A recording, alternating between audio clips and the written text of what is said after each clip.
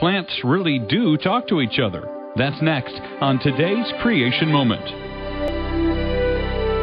And now, here's our Creation Moments host, Ian Taylor.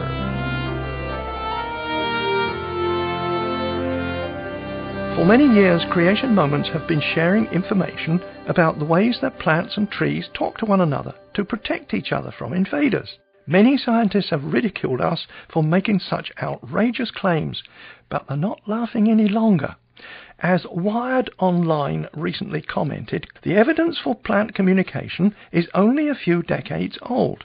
The first few talking tree papers were quickly shot down as statistically flawed or too artificial, and research ground to a halt. But the science of plant communication is now staging a comeback.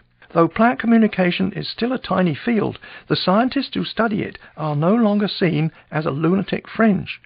Richard Karban, an ecologist at the University of California at Davis, said, quote, "It used to be that people wouldn't even talk to you. Why are you wasting my time with something we've already debunked?" they would say. But scientists are now saying that plants not only communicate with other plants, they communicate with insects as well, sending airborne messages that act as distress signals to predatory insects so that they will come and kill the plant-eating bugs.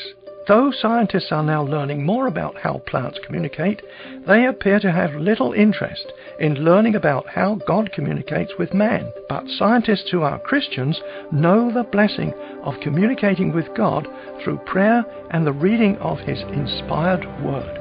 We now offer one of the Internet's largest selections of biblical creation books and DVDs. Visit our online bookstore at creationmoments.com.